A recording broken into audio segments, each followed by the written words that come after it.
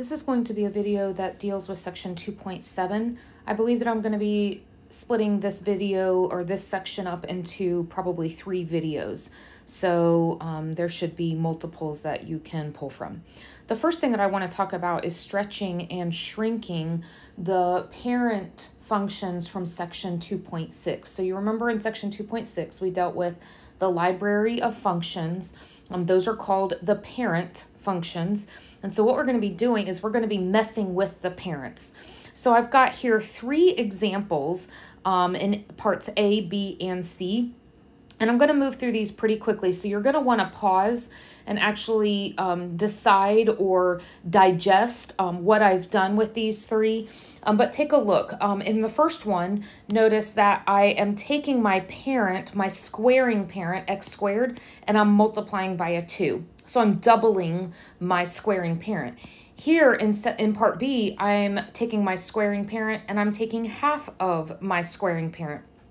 Now, the third one is a little different. The squaring is on the outside. So this up here, I'm actually taking the squaring parent and multiplying by a number. But here, I'm multiplying by my number before I do the squaring, because the square is on the parentheses. It's not just on the x. So that one is going to take a little bit different order of operations. So let's find out what happens when I do that. And for this first one, I want to simultaneously use a table of values as well as your calculator. So you can enter these into your calculator, but it's helpful at least on the first one to do a table of values so that you can see what's happening. So notice that what I've got here in my table is this table of values. This is my original parent.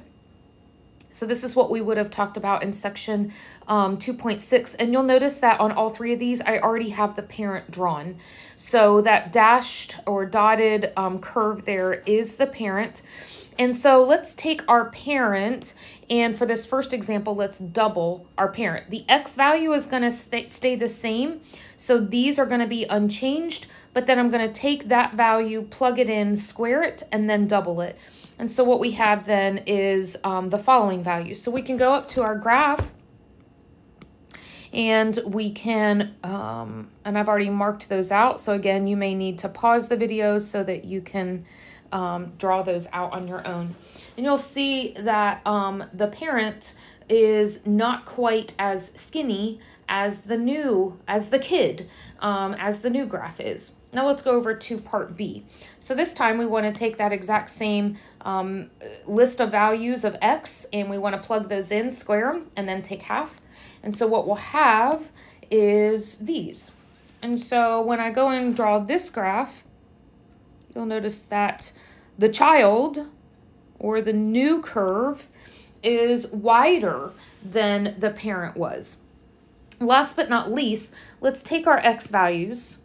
The first thing that we're going to do is we're going to half each x value, and then after we half the x value, then we will square using the order of operations there.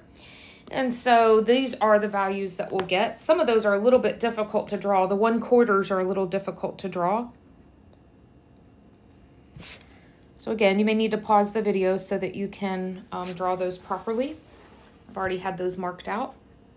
And you'll see that this is definitely a much wider graph than the parent was. Even though the number that I was multiplying by seemed to be the same, it was even wider than the h of x graph. So then let's take a look and see, all right, how does each one of these compare to the parent function? Well, we see, let me zoom out just a little bit. We see, first of all, that g of x is definitely skinnier than the parent is. H of x and k of x are both wider than the parent is. So then here's, let's put it all together. If you've got an a value, now let's notice what this a value is. The a value is what's being multiplied by the parent. F of x is my parent, and my a value is being multiplied by my parent. Now, I want you to look at 2 different things. The one that I have circled right now, notice that is being multiplied outside of the parent, whereas the one down here, the a is being multiplied on the inside of the parent. I want you to start noticing when I am doing things outside the parent versus inside the parent equations, because that's going to make a difference. It's going to tell me what kind of change to make if it's outside the parent equation or inside the parent equation. So this first guy, let's take a look here. If my A is greater than 1, then what's going to happen, this is going to be like the example that I did here in part A. If my A is greater than 1, then I'm going to have a vertical stretch. And that vertical stretch is going to be a vertical stretch of A. So I'm going to add that in here, of A.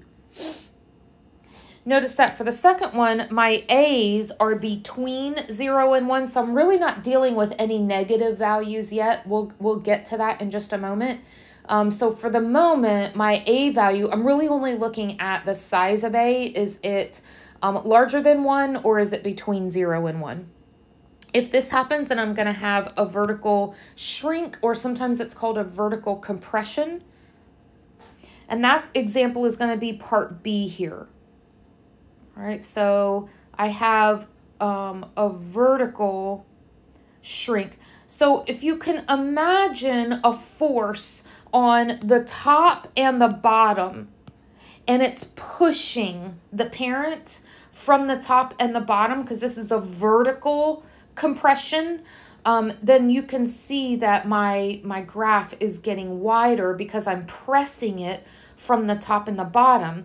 Whereas on this one, if you can imagine I'm pulling from the top and the bottom, this is why it's a vertical stretch.